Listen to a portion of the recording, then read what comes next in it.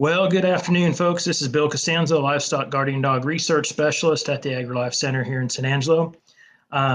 Today, we're starting our next session in the Livestock Guardian Dog Q&A sessions that we started back, I think, in March. So I've got a few questions for producers today. Hopefully, our video feed is working correctly this time, and everybody's able to log on and get the answers that they need. If for some reason you miss today's event, we will post a video or a copy of this video onto our YouTube channel later in the week. So our first question today was, should we separate our puppies while training, or can they stay in the same stall together by the goats? So I guess first I'd say that weaned puppies should be in full contact at all times, all with their future charges. So whatever livestock that you're planning on them guarding, they should be in contact with, shortly after weaning. The bonding period is really critical to future success of the dogs. And so livestock guardian dogs need to be bonded to livestock by about 14 weeks. Some people say 16 weeks, but I'd rather err on the side of caution and make sure it's done by 14 weeks. And that can't happen if they're, separated from their livestock for part of the day or most of the day. So that they really need to be in contact at all times. Now, as far as separating dogs because, you're concerned about, them being bonded as a pair and having issues later on with excessive rough play or something like that, it really depends on how strong the bond you want them to have with livestock or each other. What we've seen in the dogs that have been in our bonding project is that single dogs tend to have a stronger bond with the livestock than pairs. However, the pairs have a tendency to approach a threat more quickly than the single bonded dog. And so generally what happens is we release all the dogs from the pens into a small pasture here. And the single dogs tend to stay with the sheep and goats, and then the pairs run off to deal with whatever they perceive as a threat at that point in time. It's normally just the other colleges, cattle that are on the other side of the fence, but it still gives us a good idea of what the dogs might do later on in life. The next question that we had is, have I found anything about livestock guardian dog breeds that are safer or more tolerant of people and other dogs? I guess I would say I haven't found any dogs that are necessarily safer around people than others. I think if your dogs are well socialized as a puppy, I don't think that you'll have any issues later on with different people handling your dogs. We spend about 5 minutes with direct socialization. That's, checking the dog's paws, their nails, their teeth, their eyes, their ears, petting them, brushing them if they're long-haired dogs. When the pups, are in the bonding pens 3 times a week, we spend that 5 minutes with that direct socialization. And that seems to be able to keep them, well socialized as adults, as long as you continue to reinforce that socialization when they're out in the pasture. As far as, which breeds have a tendency, to be more tolerant or less tolerant of other dogs, Akbash and Commodores tend to be, more aggressive towards other dogs. That was also found true in some research that was done in the 1980s. I didn't get a chance today to look up that actual research report, but if the producer that asked that question would like to see it, please email me and I can get you a copy of that when I have a little bit more time. You can also go on to our website here at the center. We have a whole literature section now on the guard dog page, and you can go through some of that literature on your own if you'd like to look for it. As far as for working dogs, if you acclimate your livestock guardian dogs ahead of time to other working dogs, especially once you take the dogs out of the bonding pens and they're in a small trap or pasture for a few months, that's the time to bring in your, working dogs and herding dogs and introduce your livestock guardian dogs to them. That'll really help, you you not to have any issues when you go out and you need to move your livestock to a different location with your border collies, for instance. You know, and the other thing, you know, you really should be able to catch your livestock guardian dog out in the field. And so if you haven't socialized them enough, you know, you probably need to do that with your next set of dogs, because that way you can catch them in the field, tether them up, or put them in the truck or a trailer and let your herding dogs do their work for you. If you're looking for more information on breeds, I'd recommend a book called Farm Dogs. It's from Story Publishing. It has multiple different types of farm dogs, but it does have a large section on livestock guardian dogs, and it's very helpful. It's got some, you know, breed-specific pictures and things like that that you can find out, and some history about each one of the livestock guardian dog breeds. So the next producer comment was they have a Pyrenees Anatolian mix that they rescued.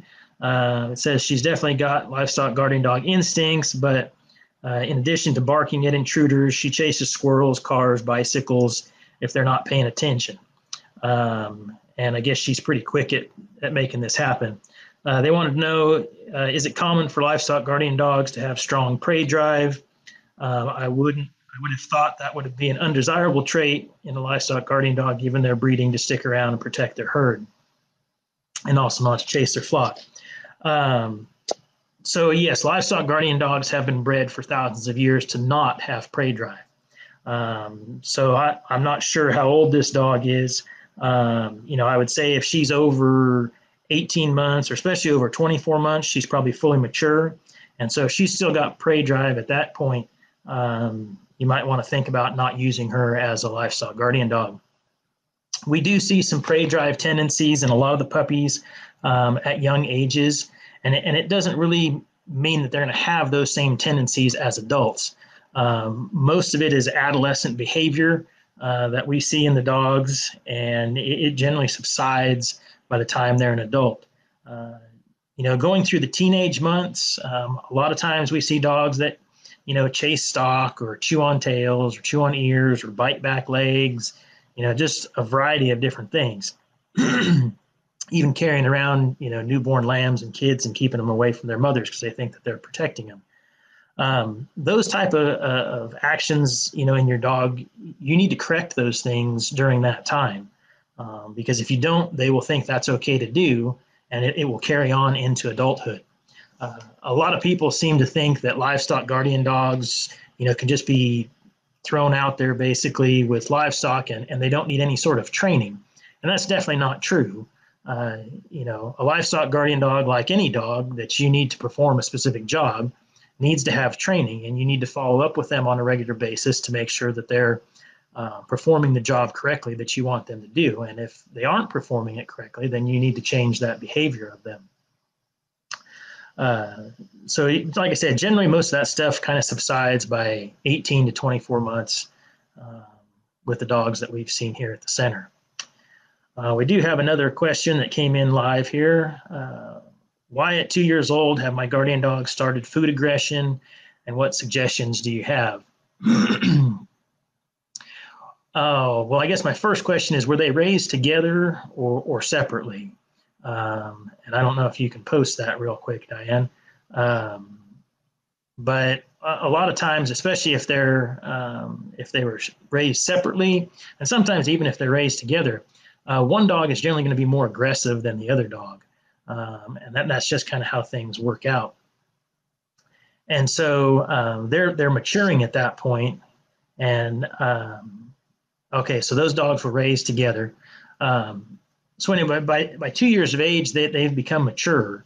And most likely that's the reason why it started now and didn't start earlier, because one dog is going to become the dominant dog over the other two.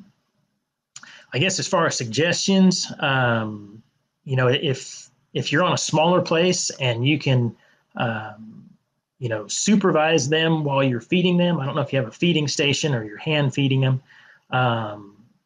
Yeah, it's one of the nice things if you hand feed your livestock guardian dogs is you can definitely feed the dogs then in two separate areas fairly easily. I did have a producer that I spoke with a while back had this same issue with, they had 3 dogs, I think. And the only solution that we could work up was to install a separate feeding station in a space about 100 yards from where the first one was. She ended up placing it behind some bushes, and the more dominant dog wasn't able to see when one of the other two dogs got into the feeding station. So I guess that would be my first thing, is if you can feed them separately, I would definitely recommend that. I know it's not possible for most producers, especially larger producers, to hand feed their dogs, but if you can hand feed them, it's really the best, because you keep the dog socialized, and you can do quick health checks and body condition scores and things like that on the dogs when they come up to eat.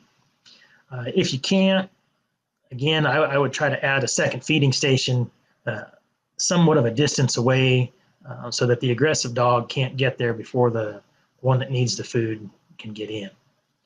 So hopefully that answers your question, Diane.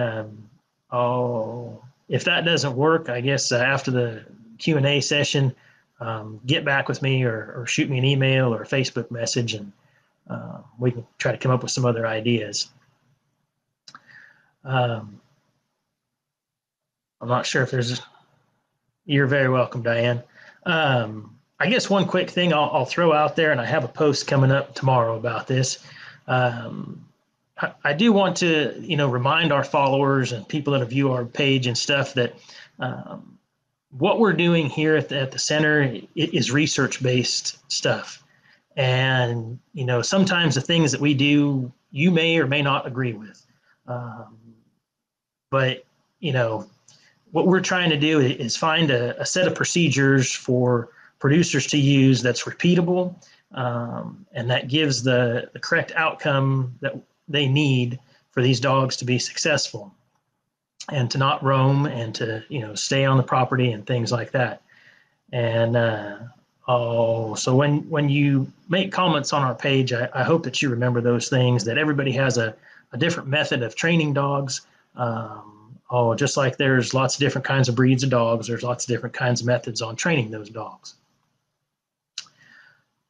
Well, we'll hold another Q&A session in August. This seems to be something that producers like. So if you have any questions between now and then, feel free to email me here at the AgriLife Center or send me a Facebook message. Our next event will be that first week again in August. I think we'll be back to Thursdays on that one. So with that, if there's no more comments out there from anybody, I think we're going to wrap up this session today. I hope everybody had a good 4th, and thank you for turning in. I do want to just real quick thank the Sheep and Goat Predator Management Board for making the funding for my position here at the AgriLife Center possible.